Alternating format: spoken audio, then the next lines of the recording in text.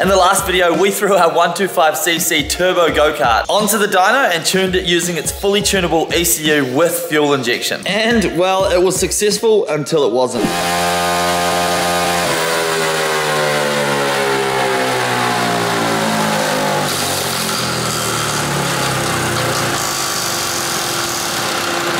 If you haven't seen that video, go back and watch it. And in fact, if you haven't seen the whole build series, go back and watch all of the videos. But I'm sure we all have the exact same question on our minds. What exactly happened to this motor? So right now, we're gonna get to work tearing this thing down, pulling the motor out, and pulling the motor apart. First up, I removed our beautiful TIG-welded intercooler piping, followed by the exhaust, which is held on by a single V-band clamp. I removed the turbo oil lines at the same time. Then it's a simple process of undoing a few bolts to remove our baby turbo and the turbo manifold. Of course, having our SP Tools electric ratchet on hand made this job super easy.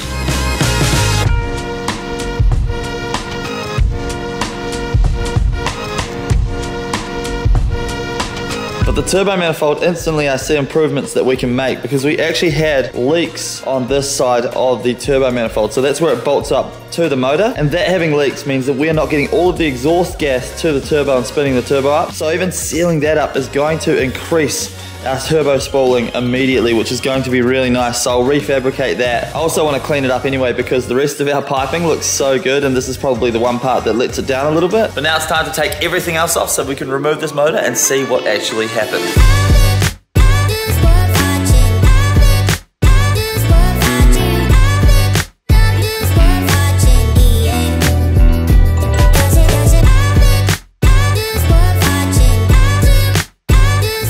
She's naked, fully stripped down, and we're ready to pull this motor out of the chassis. The motor bolts to the chassis using 5 bolts, 1 up top and 4 underneath. Once those are all undone, we can finally pull the motor out of the chassis.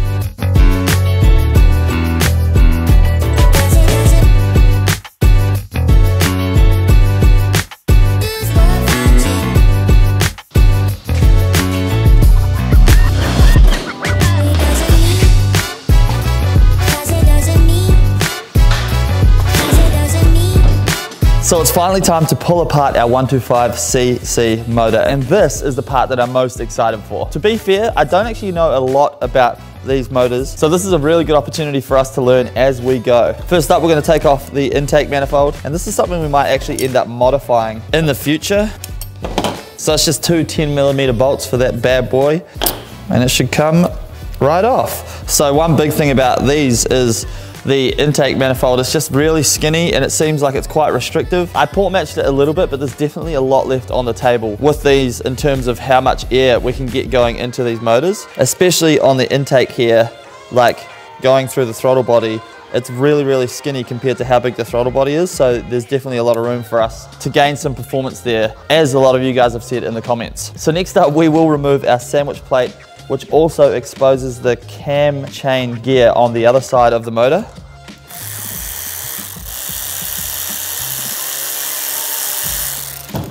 The best thing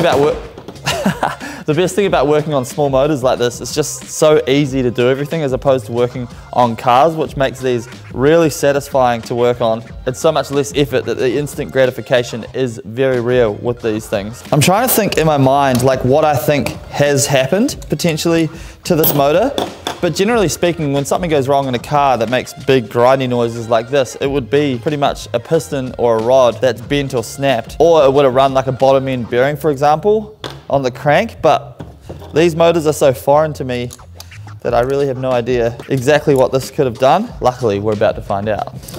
All right, so we're just removing the sandwich plate now, which seems to be pretty stubborn, bit of a flathead. All right, we've got that off. I guess next steps are, maybe I'll remove the spark plug and then we can start figuring out how to get the head off. Oh, I can see the valve, but it does look pretty sideways in there, which is very interesting.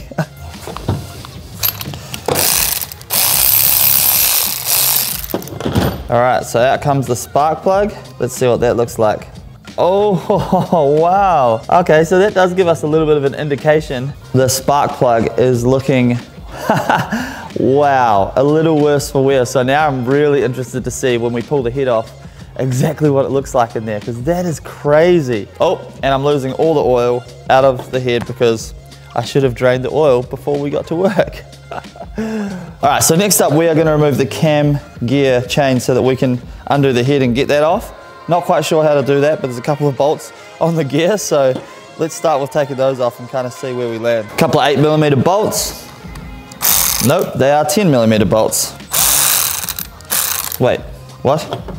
Yep, so they are 9mm bolts, which is so weird. Luckily, I've got it in my SP Tools box over here. All right, 9mm, let's give that a crack. Yep.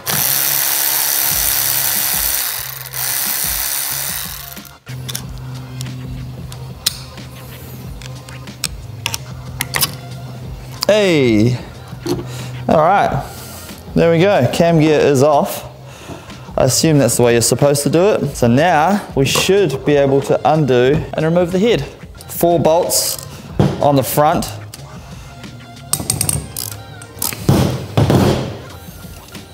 One, 2, 3, 4. All right, we should be able to, oh, no, there's one more. All right, I forgot about this wee guy right here, so.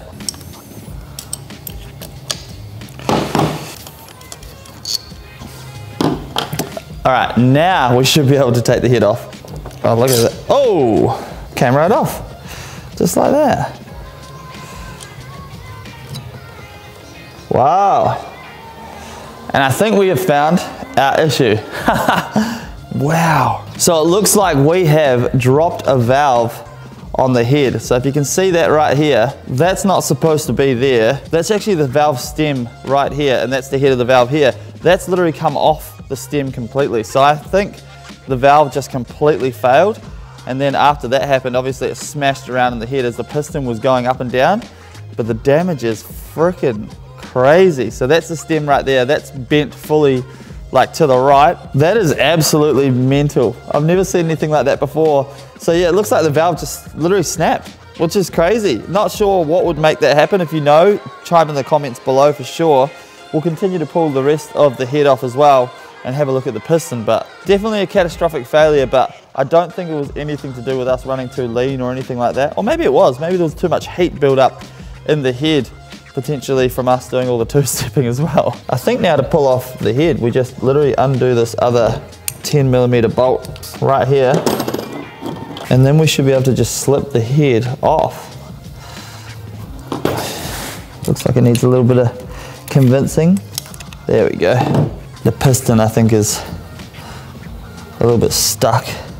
Give it a wee push. There we go.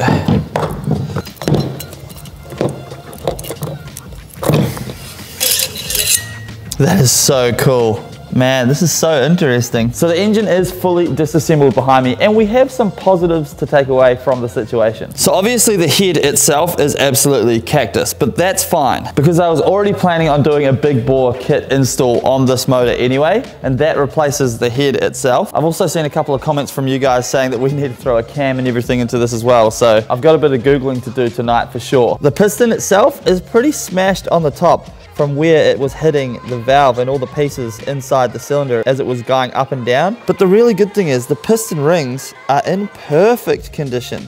Absolutely no cracks or anything like that at all. So it was definitely holding up nicely to the boost before the valve gave way. So that's really cool because obviously a lot of people in the comments had their doubts about how the motor would hold up. Clearly the valve wasn't up to the task, but the piston itself was, and that gives me a lot of confidence moving forward. So what's next? Well, we obviously have to rebuild this engine. I've seen a couple of comments about how we should throw a couple of head gaskets in it to lower the compression for boost as well. Absolute genius, I love that. But whenever you have to do anything like this, there's no point just putting the engine as it was back in. So we're obviously gonna go much bigger and much more badass. We're gonna try and get this turbo spooling at least up to 7 pounds of boost. The more boost it has, the louder the dose will be on the turbo as well, which is always an added bonus. And since we have the motor and everything out of the chassis, it's the perfect time for us to finish off all the welds on the chassis, paint it, make it look beautiful, and modify the steering a little bit so we get much more lock. Because ultimately we did build this thing so we could take it drifting. And I do have a couple of ideas for other videos about the top speed test and everything as well for this. But that is the end of this video. I've got to go jump on eBay today, purchase a bunch of things for this motor so that next week, hopefully we can dig straight in